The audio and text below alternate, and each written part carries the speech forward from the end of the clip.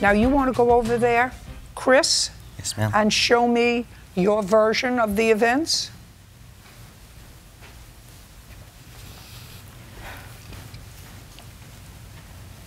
Well, I was right here, and the cone started blocking off the two left lanes. What? The barricade started blocking out two left lanes. So he was behind me, and his 18-wheeler was right by me. And he was rushing me off the road, too, so I had nowhere to go. So I basically... Why didn't you move into the right lane? I had my signal light on, but he was rushing me. He was rushing me. What does that mean, he was rushing you? It was like rushing me into the barricades. Like, he didn't let me go through the other lane. He didn't let you in? Yes, ma'am. He didn't let you in? Yes, ma'am. Step back. Mr. Wiggins, what time of the day was this, sir? This was like 5:12 in the morning. Where were you going to? To work? And where were you going, sir? To work. Okay, what time are you due at work? 6 in the morning. 6 in the morning. Do you take the same road every day? No. Was this the first time you were on this road? Maybe my 10th time. My 10th time, yeah. Do you remember the date? I have that written down. Okay, must be in the police report. May I see the police report? Yes, ma'am, you sure can.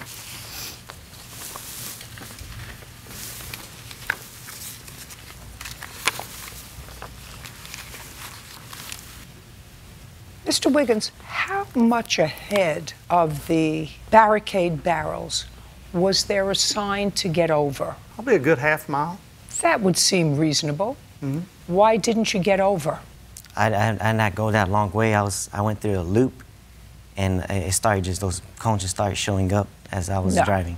No, then the state would be responsible. And I don't think that that's true, because if they had barrels up there and they were blocking the left lane, they always have a sign well in advance, lane closed, get over. Yes, ma'am. So my question to you is, and I can understand, you know, some people wait until the last second and they expect somebody to let them in. Was there traffic that morning? No. Any traffic? Yes, ma'am. There's always traffic. I've been driving that road for 29 years. There's always traffic. When I say traffic, were there a lot of cars? It's the diagram does justice to the traffic that was there, and there was more cars other than that, but that was pretty much how the traffic looked. Okay, and you got over how much before? I moved over when I saw that it was a closure. Was that the first day that it was closed? It was the first day that I noticed it was closed, yes. Well, you said you've been traveling the same road for 29 years. Right, but I don't work every day of the week, so that was the first day that I noticed that it was closed. Okay, may I see pictures of your car, please? Yes, ma'am. And there's also pictures of his vehicle with the 55-gallon drum stuck underneath it.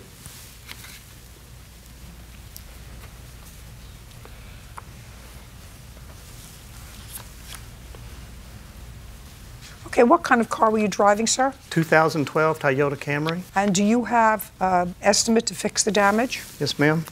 Did you go through his insurance?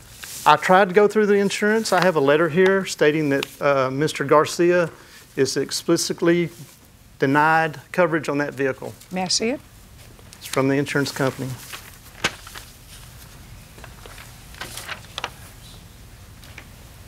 Well, Miss Ayala, you specifically excluded your son from the policy when you put the car in your name. So you said he would not be driving it. Actually, whenever I had called the insurance company, they were supposed to have added him on there, and there was a mistake. Show me.